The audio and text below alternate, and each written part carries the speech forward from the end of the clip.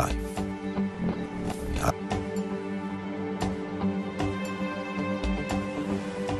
Above as well as under the water. Sperm whales, schools of mobular rays, blue sharks find rich feeding grounds in the channels between the islands.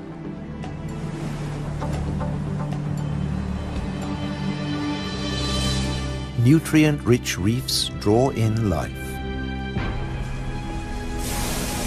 Blue whales seek out tons of krill in ocean depths. Here, around the Azores, Europe's wild islands.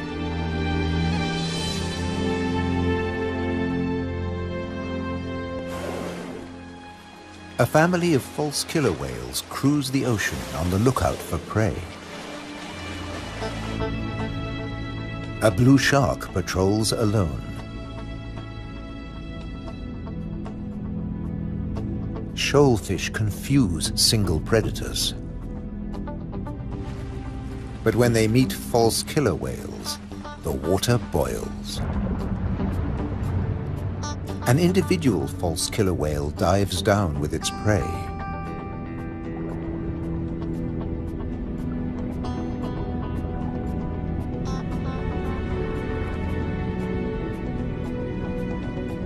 A blue shark comes late to the feast, drawn by scent molecules. But this morsel presents a problem.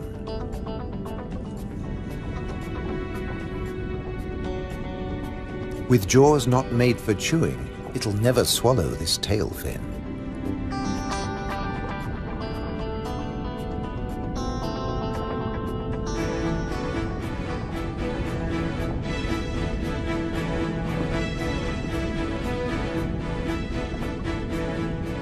Most fish force water through their gills to breathe. This shark can't, so it has to keep moving.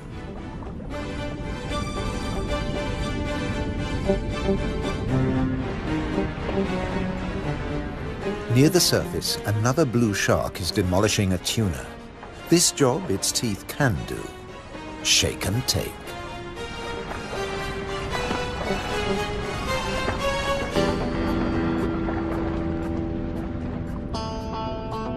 Fragments streaming from its gills float to the surface. A little extra for the seabirds.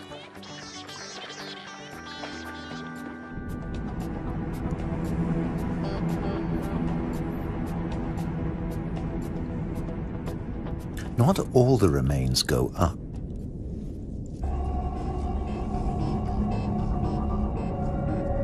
Spread by the current, the scent draws a moray eel from its cave.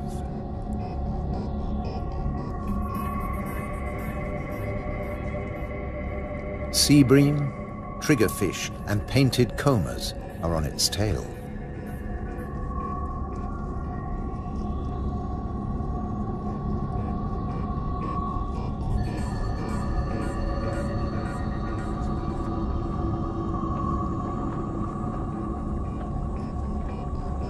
The ocean around the Azores is not short of flesh.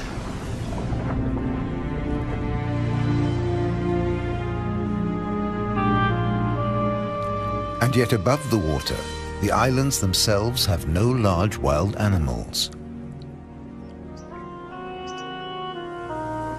When Portuguese sailors landed on the Azores in 1427, these first humans found no vertebrates at all, except birds and two small species of bat. The birds evolved over time. This variant of the grey wagtail lives only on the Azores.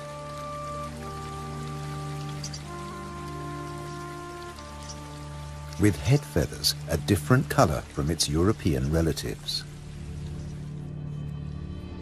Whole islands have changed too. Santa Maria must have been much warmer once.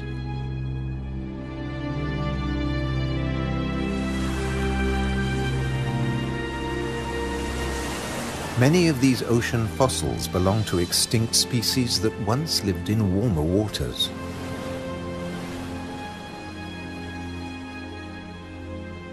The water temperature may have fallen, but not the diversity of species.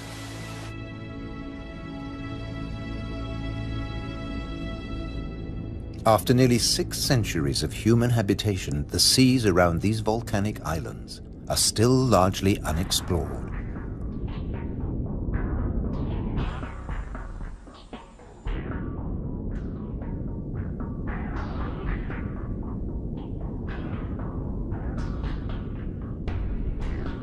This is the world of the anglerfish.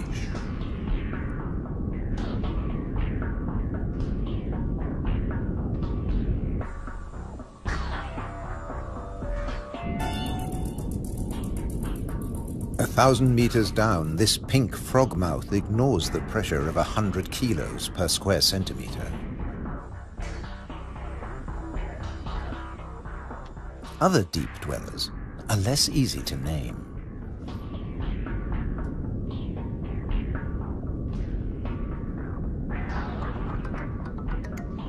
In the darkness, it's easy to underestimate your prey.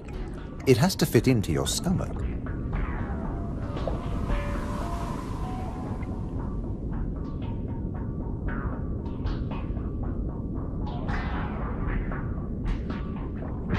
The six-gill is one of the largest deep-sea sharks, but at night it swims to the shallows to feed.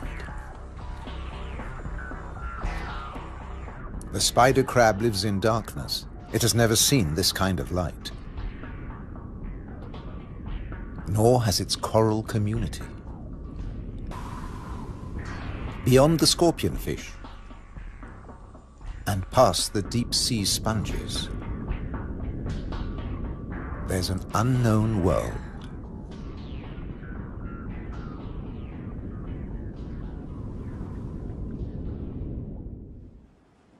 Imagine the Atlantic between Europe and America 8 million years ago. Pressure along the mid-Atlantic ridge forces the continental plates apart. Volcanoes pierce the surface on both the Eurasian and the American side. The Azores.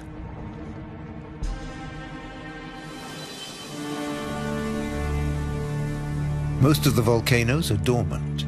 Water, not lava, fills their craters.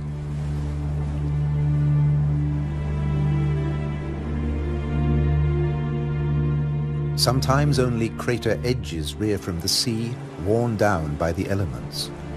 Spawned by the sea, there too they will return. For now, it's craters that dominate the landscape. Gases still escape from fumaroles on some of the 1,700 volcanoes.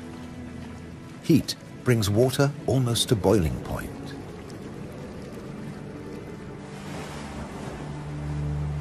A massive eruption hit Fayal Island 60 years ago.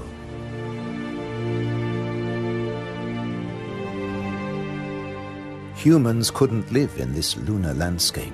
Hundreds followed the sun to America. On the volcano's slopes, life had to begin again. Birds were pioneers on naked rock.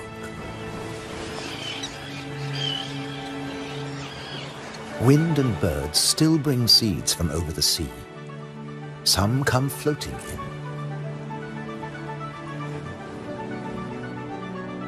Humans brought the Hottentot fig, and plants create the first soil on bare rock.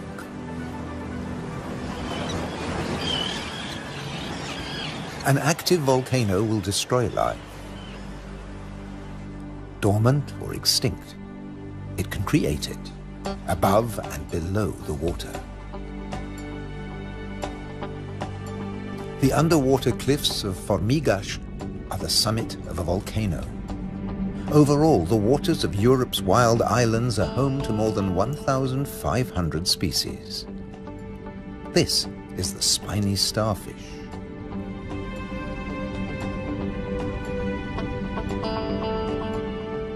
There are 530 fish species, like the damselfish, swarming along reef ledges.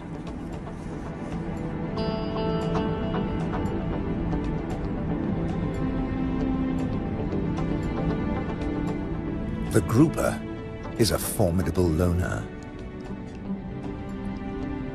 Its giant maws scare off intruders.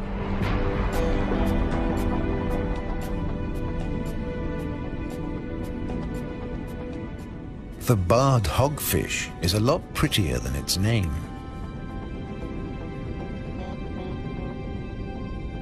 It's a protogynous hermaphrodite like its cousin, the grouper.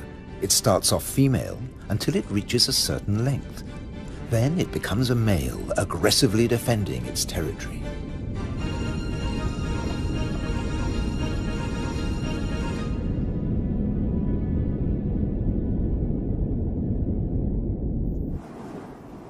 The archipelago's weather changes too, up to 4 seasons in a single day.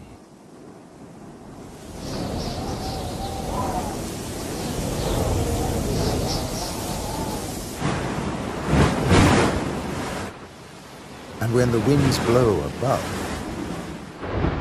down below, no one is safe. The storm surge tears into the seafloor. But turbulence won't deter European eels from their prey. They're adaptable, living equally happily in salt and in fresh water. This is just swell. Heavy surf stirs up food. For some, that means come out and eat. For others, take cover. The powerful grouper hides in his rock grotto.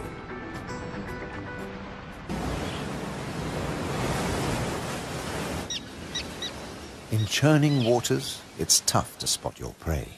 But the common terns have no choice. The first chicks have hatched, and they're waiting to be fed.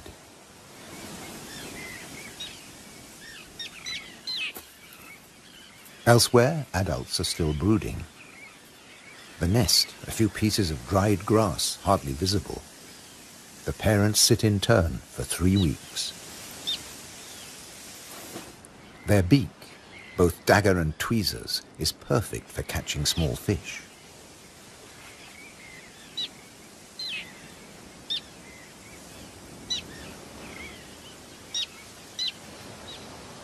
"3,000 pairs breed here.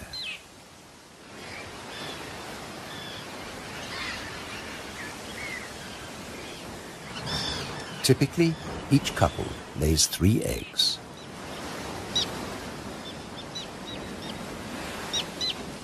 The chicks are fed for 4 weeks, till they can fly as well as their parents.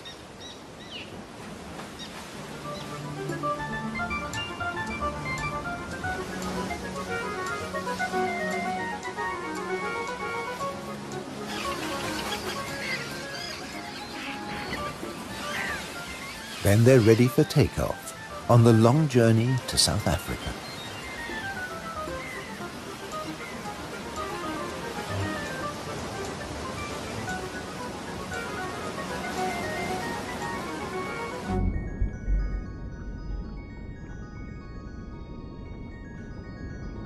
Under the water, survival can depend on staying still, very still, like a wide-eyed flounder.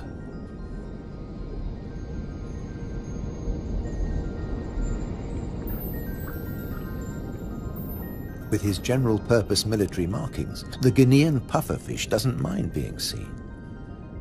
The Atlantic lizardfish doesn't bother with disguises at all. It simply shimmies into the sand.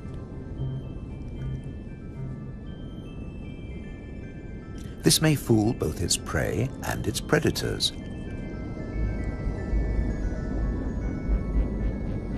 But it won't fool the pufferfish patrol.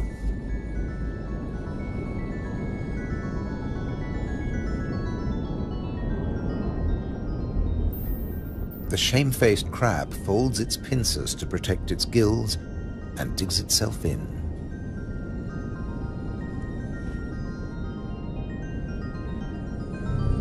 leaving no opening for the plump flatfish.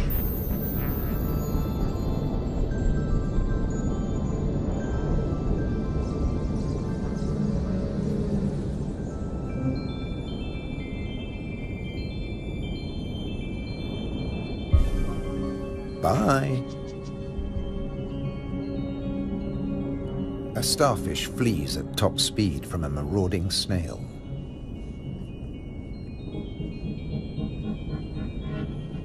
The Triton snail feeds mainly on echinoderms like the purple sea star.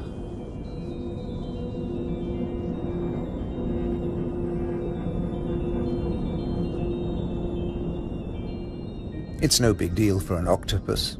No pickings for it here.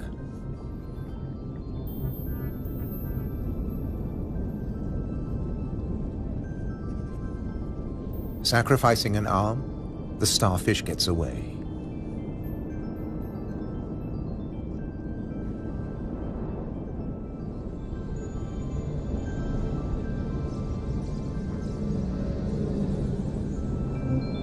It's escaped with its life, and the limb will grow again. These wild islands in the Atlantic are a freshwater reservoir. Vast amounts of seawater vaporize in the warm ocean air, and freed of salt, they unload onto the Atlantic islands.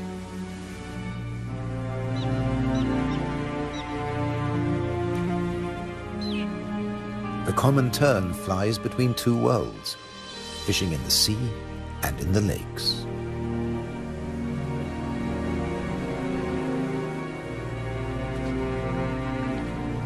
Humans brought the freshwater fish to these islands. Water flows straight off the impervious lava rock.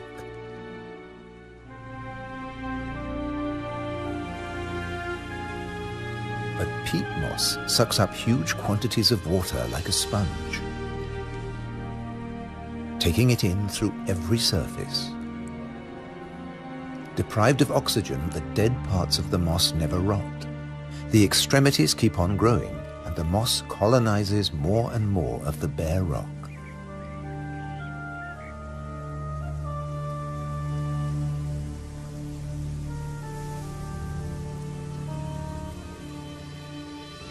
Just beneath, more than 270 caves pierce these wild islands, dark and cold.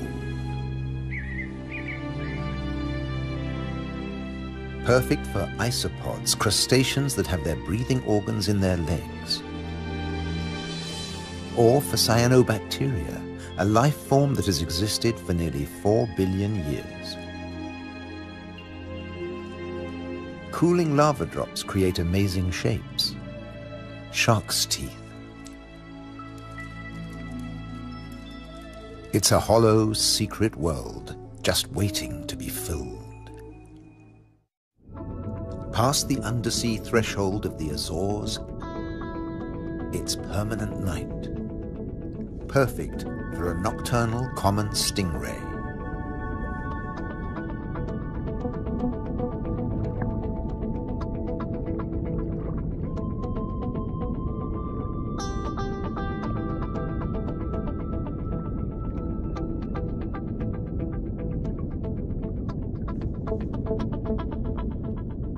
It's not alone here.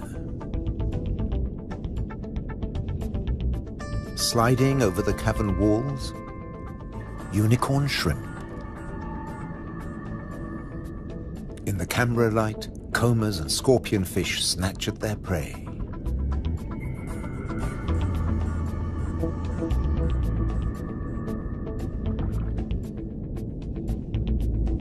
The brown moray eel is cleaning up on the cavern floor. The shrimps come up from deeper waters to spend the winter. For some, it's a short winter. The females packed with blue eggs are especially sought after.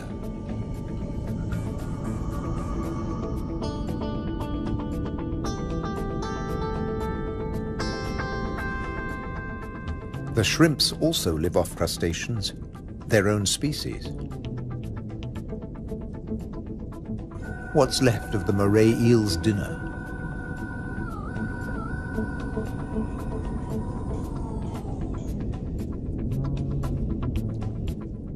First, eat your neighbor, then take time for a spot of grooming.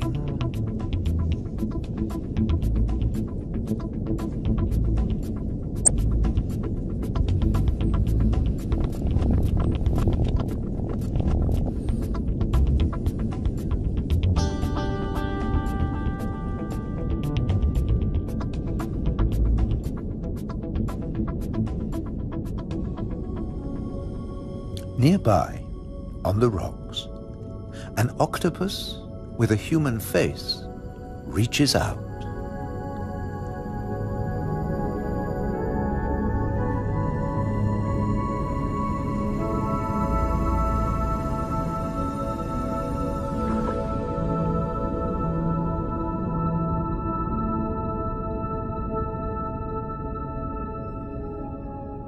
The stingray glides back to the ocean.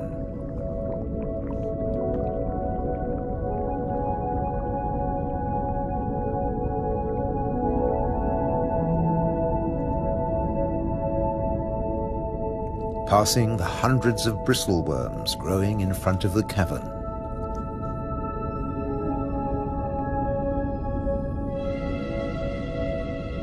Their tentacles trap particles from the passing current to eat or to construct the tubes they live in.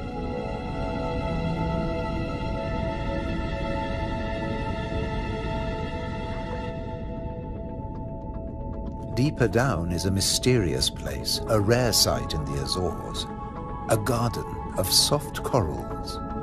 They don't make chalk exoskeletons like their tropical cousins.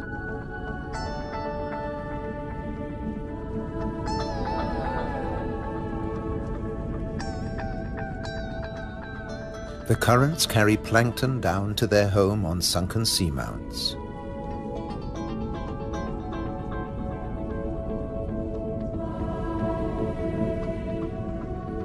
The venomous buried anemone is active only at night. During the day, it contracts. Once, scientists couldn't agree whether corals were plants or animals, so they called them anthozoa, flower animals.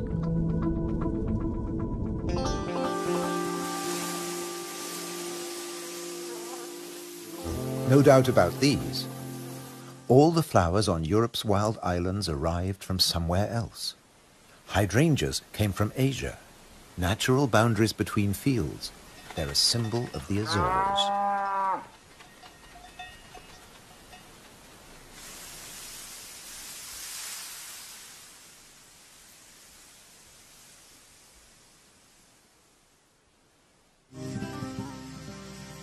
Hundreds of stone walls create hundreds of microclimates for the vines the settlers brought in the 15th century.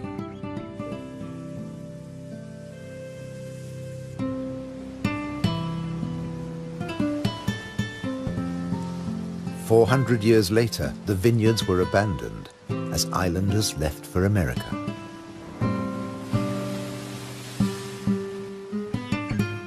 The stone walls became a playground for Madeira lizards. They were brought here by seafarers too. Azores wines are now fashionable again. Nearly 1,000 hectares, more than 2,000 acres of ancient vineyards on the island of Pico have been declared a World Heritage Site by UNESCO. The ruts of ox carts, once the island's only transport. They dragged firewood and building materials for houses and stone walls. And they carried the new wines down to the coast to ship to Europe, but at a cost. Beneath these waters is the strangest, most dangerous place on the Azores. They call it the Anchor Graveyard. Scores of great iron anchors lying on the seabed. When an Atlantic storm hit, the only way to save your ship from the rocks was to cut the anchor rope fast and dash for the open sea. The iron left behind has become a rusting reef for a multitude of creatures. These anchors are coated by algae and tube worms.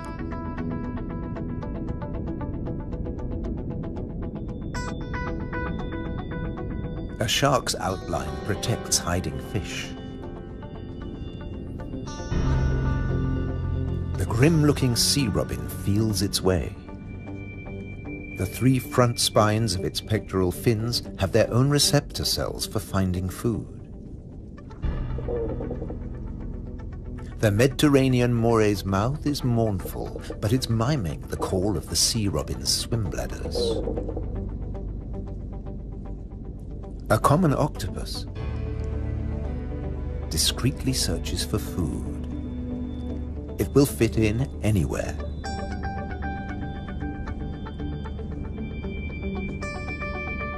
While bearded fireworms clear up the corpses in the anchor graveyard.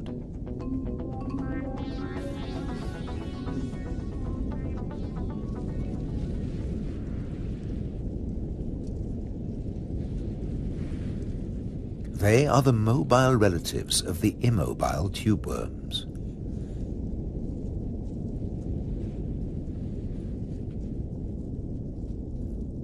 The octopus has found another spot to test its camouflage skills.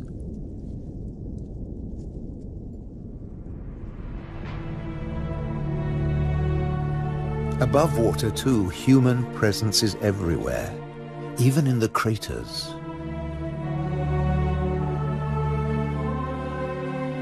Any straight line means a wall.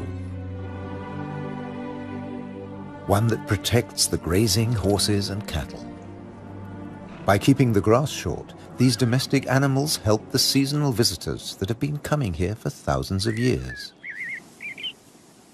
The ruddy turnstone digs to find fresh food. Black-bellied plover fly in from Russia on their way to their winter quarters in South America and South Africa.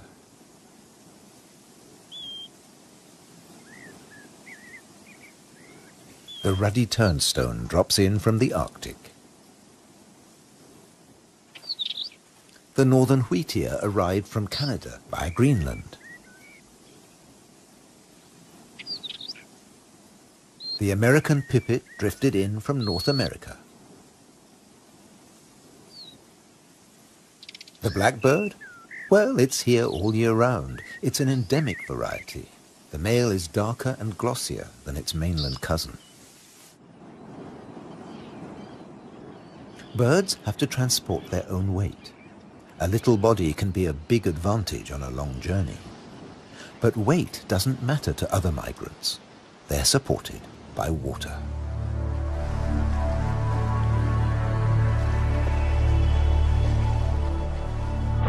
Humpback whales migrate between the Arctic and the tropics. They make a hunchback when they dive, hence the name.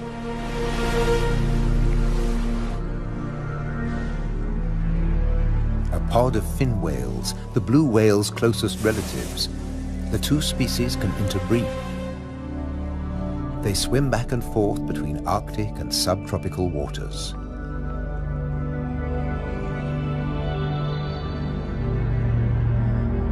Fin whales and blue whales have their blowhole in the center of their skulls. Sperm whales have theirs on the left.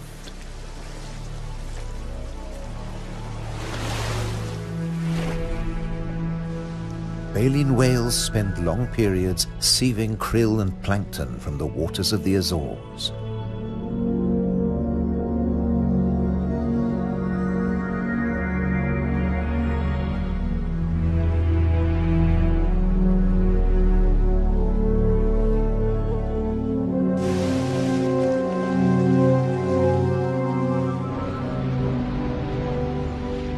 They leave their excreta behind them. It feeds vegetable phytoplankton. Animal plankton eat the phytoplankton, and at the other end of the food chain are fish and the whales themselves. But a great deal of whale food comes from deeper down.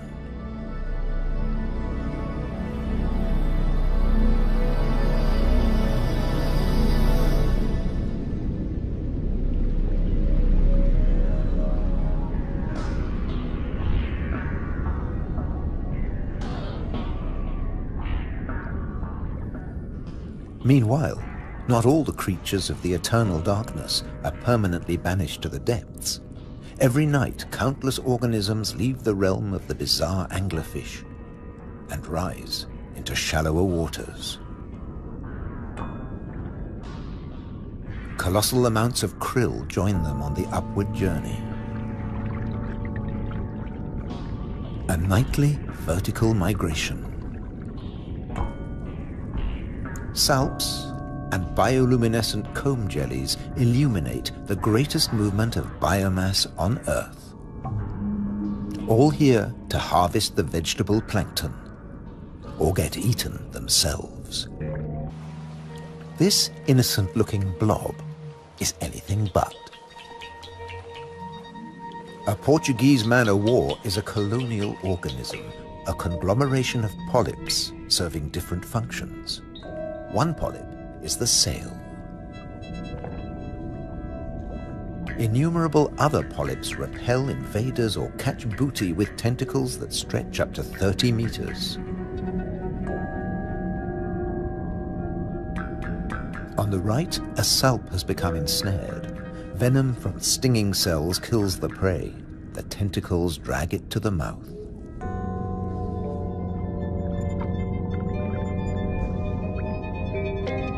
Salps are tunicates or sea squirts, more closely related to us than to jellyfish.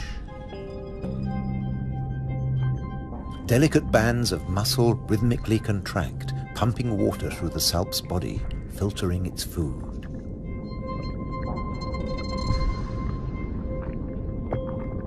Salps build into chains and can direct themselves through the water.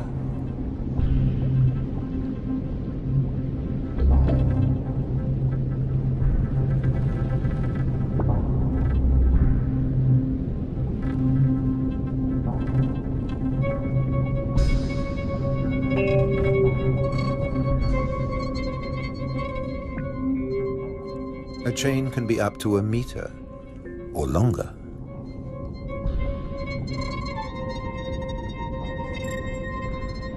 Unlike salps, many jellyfish have venomous tentacles.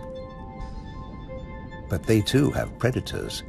They're one of the favorite foods of loggerhead sea turtles. On their 5-year journey from the Florida beach where they were born, they swallow innumerable jellyfish immune to the venom. But there's another hitch. Comb jellies have no sting cells, but in the water they look a lot like drifting plastic.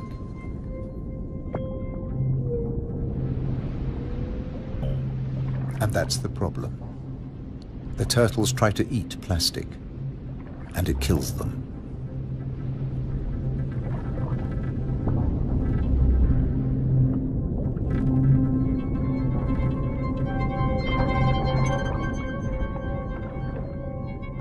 This is a great jellyfish hunter. At up to 3 meters in length, the ocean sunfish particularly relishes the Portuguese man-o'-war. But that too catches other jellyfish.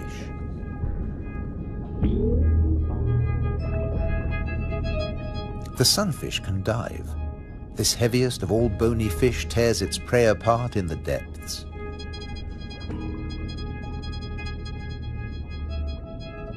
The man-o'-war must stay on the surface, but it's a most effective hunter.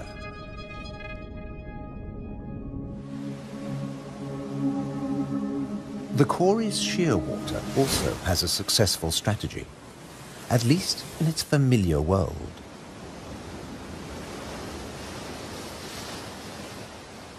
It deposits its eggs in niches high on the rocky cliffs.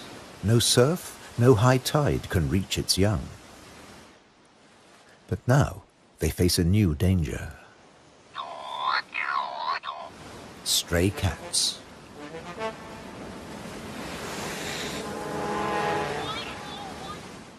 The female shearwater laid a single egg in May. Pity there's only one. Looks like a bad strategy now. They can't adapt to an unwanted gift brought by humans.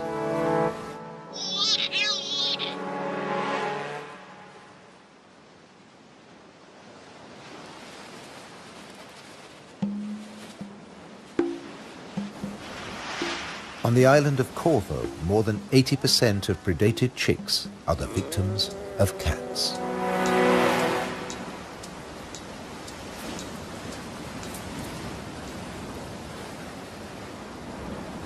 There's nothing the adult birds can do. They spend the whole day out over the sea.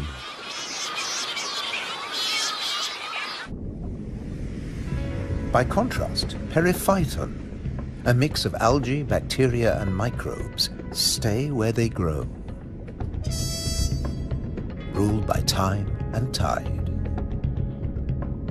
Some quickly find a home on flotsam and jetsam. Attached and yet mobile, they drift across the ocean.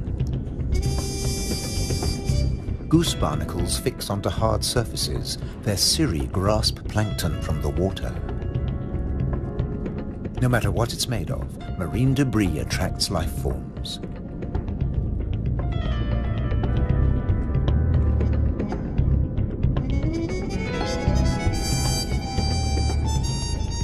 One of the ocean's fastest swimmers likes to stay close to flotsam, the mahi-mahi.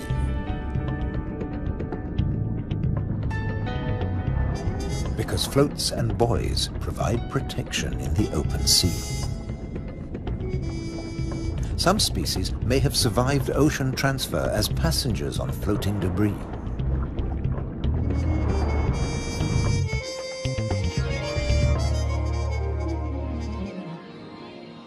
When shearwater breed, dusk brings a deafening chorus. Parent birds calling to their young as they return from the sea.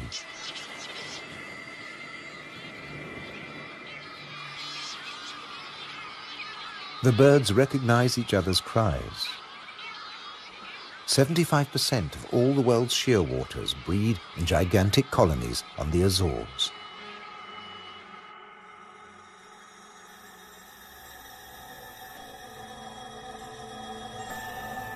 The name Madeira lizard says it all.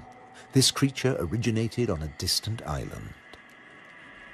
The Madeira wall lizard is very common on the Azores. It's one of the few reptiles found on these islands, and it's very fond of nectar.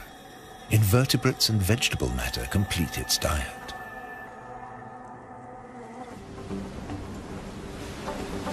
Just across the bay is the domain of a giant.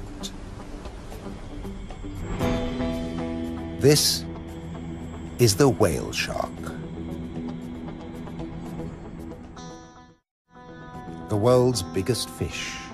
That's what 12 meters of muscle and cartilage say about the whale shark. Like mobula rays, it's mainly a plankton eater, but also eats crustaceans and small fish.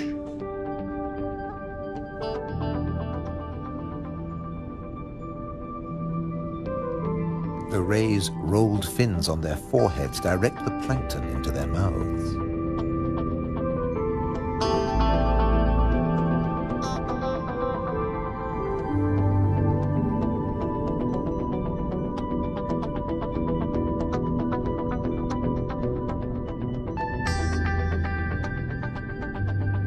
Mobula rays are part of the manta ray family. They cruise in small groups, shadowed by fish using them as cover and picking up their leftovers. Flying in slow motion, the rays dance through the ocean, round the volcanoes.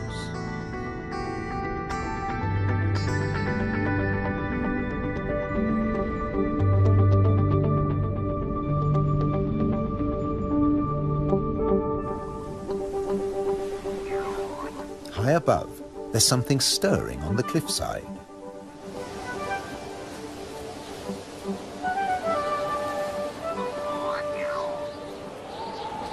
A Cory's shearwater leaves the nest niche for the first time. He doesn't know a thing about flying, but his parents have stopped feeding him. He has to learn to fly as fast as possible, or he'll never have a meal again.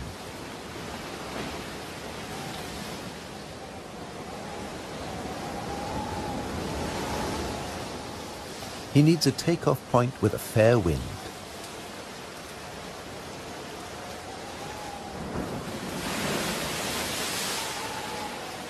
Even on the rocks, he looks unsteady.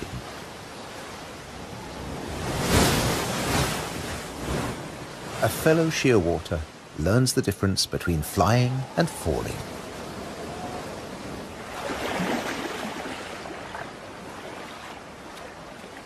If you're already on the surface of the sea, there's nowhere further to fall. But getting aloft is even more difficult.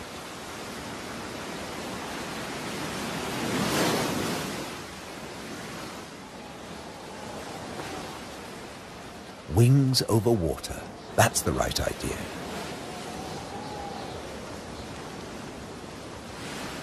Taking off from the sea in a side wind? Tough even for the experienced.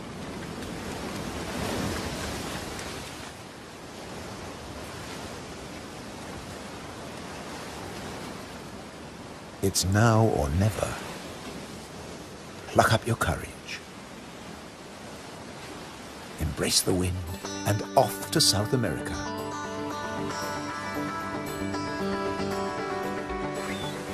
On the Azores, you're either coming or going.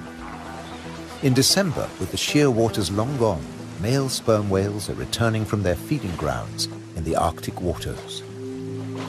They meet males who were too young to make the journey and mothers with their young calves born while they were away.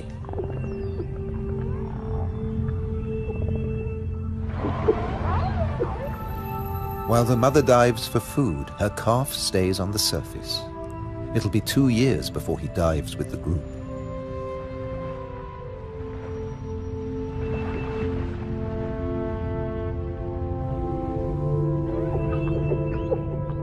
The whales will seek giant squid at a depth of 1,000 meters. At 18 meters and weighing in at 50 tons, sperm whales are the world's biggest toothed whales.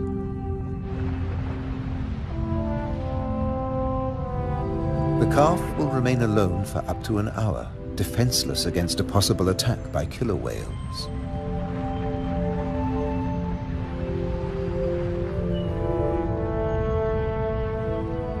Finally, the group return from the deep.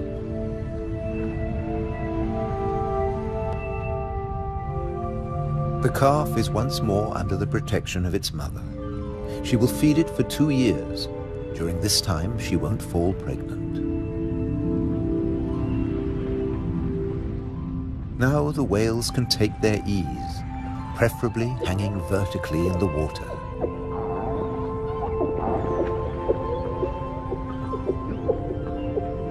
Someday the calf will join the long migration to the Arctic, before returning to Europe's wild islands,